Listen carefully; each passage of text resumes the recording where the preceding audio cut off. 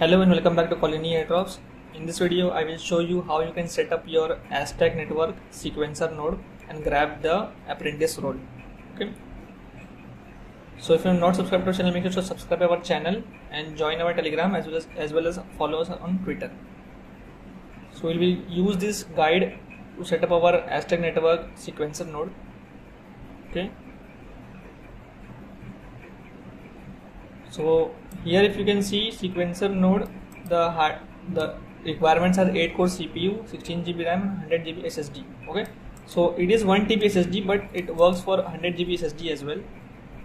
So you can run on lower end machine as well. Okay, so I've tried on 6 core as well. It works on 6 core as well. And so if you want to try on lower end machine, you can try on lower end machine as well. Okay, so these are the hardware requirements for sequencer node. The prover node requires a lot of machines, so it is usually for data centers. Okay, so we will not running prover node and we will running on a sequencer node. So open your VPS. I'm using Terminus to run our node. Okay, so I've already installed Docker. Okay, so you have to install dependencies. Run this command in your VPS. Okay, this command, and install Docker. To install Docker, you have to run this command line by line. Okay, copy this command line by line and run your VPS. Only for this command you have to copy the whole from echo to dev null, and then you have to run in your VPS. Okay, then again line by line. Once you have installed Docker, you can test the Docker with this command. Okay, now we will install Aztec. Okay, type Y.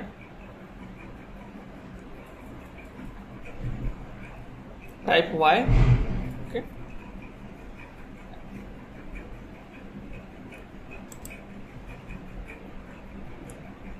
so to check if that's installed, okay, copy this command. Wait a second. So it says Aztec command not found. Okay, so if it says this, what you need to do is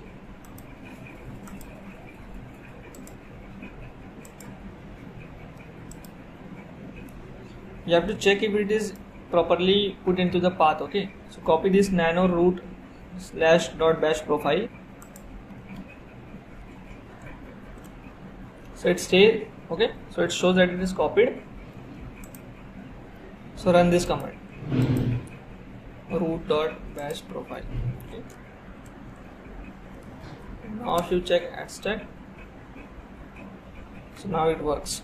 Okay, let's go back and update our Aztec. Okay, so it shows that it works. Okay, so you have to run this command. Okay, once you have installed this Aztec, you need to run this command source /root /bash profile. Okay, so now Aztec up alpha testnet. So now here main things come. Okay, so for RPC URL on beacon URL, you can get it from Anchor, but you have to pay some USDT. Or if you want to use the free version, you can log in via Alchemy. Okay, so it will show you like this Alchemy. So go to apps, then Ethereum chain will be Ethereum, network will be Sepolia, and then copy this URL. Okay, network URL. This is the RPC. Okay, save it somewhere.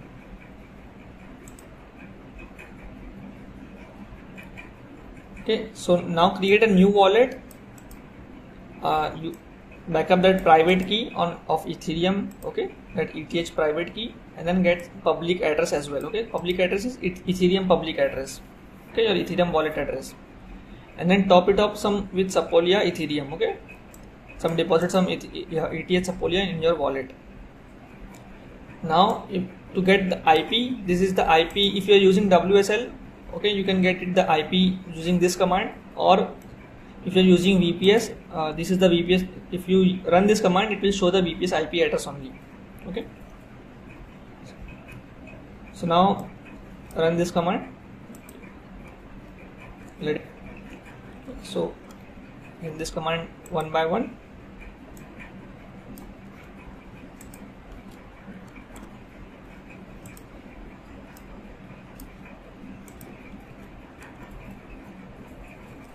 Type Y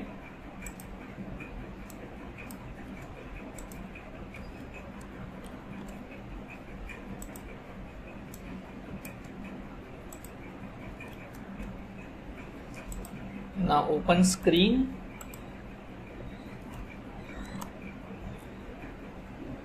Now here comes the main part. Okay, so make sure to copy this whole thing in your notepad. Okay, open your notepad and copy this whole thing.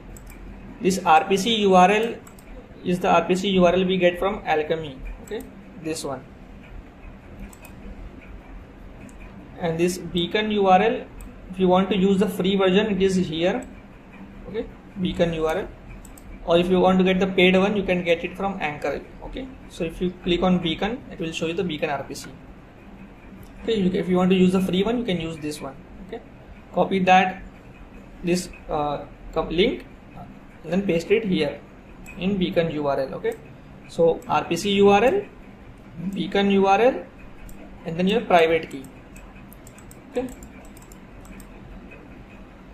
so for the private key, you can get your private key from your wallet. So it will be your Ethereum private key, Ethereum address private key, and then you can remove your 0x. Okay, if you have 0x in your private key, you can remove that 0x, and then this is your ETH address. Okay, Ethereum address of your wallet, and then for IP, you can get it from here using this command, or if you are using VPS, then it is your VPS IP address. Okay, so once this is done and you have pasted in notepad, copy that whole thing and run in your VPS. Okay,